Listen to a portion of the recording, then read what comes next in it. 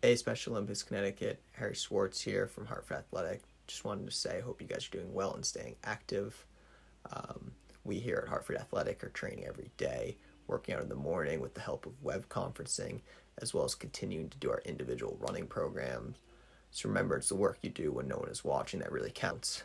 Also, don't forget you are not alone during this time.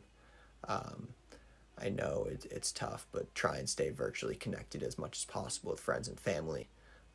This is a challenging time, but we will get through this together. Stay strong, stay safe, and we cannot wait to see you at a game again soon.